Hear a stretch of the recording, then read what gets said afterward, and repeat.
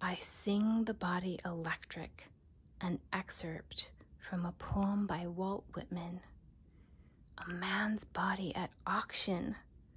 I help the auctioneer. The Slaven does not half know his business. Gentlemen, look on this wonder. Whatever the bids of the bidders, they cannot be high enough for it.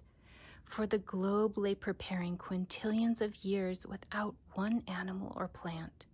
For it, the revolving cycles truly and steadily rolled. In this head, the all-baffling brain. In it and below it, the making of the attributes of heroes.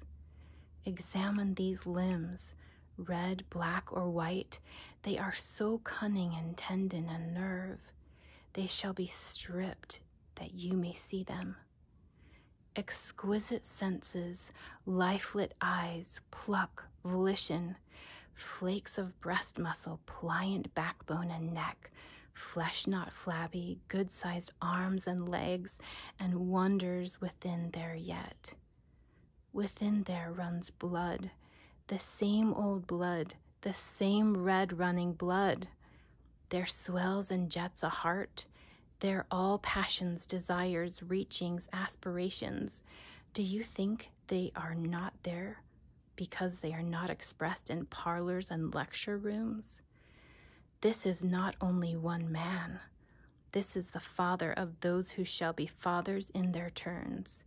In him, the start of populous states and rich republics. Of him, countless immortal lives with countless embodiments and enjoyments. How do you know who shall come from the offspring of his offspring through the centuries? Who might you find you have come from yourself if you could trace back through the centuries?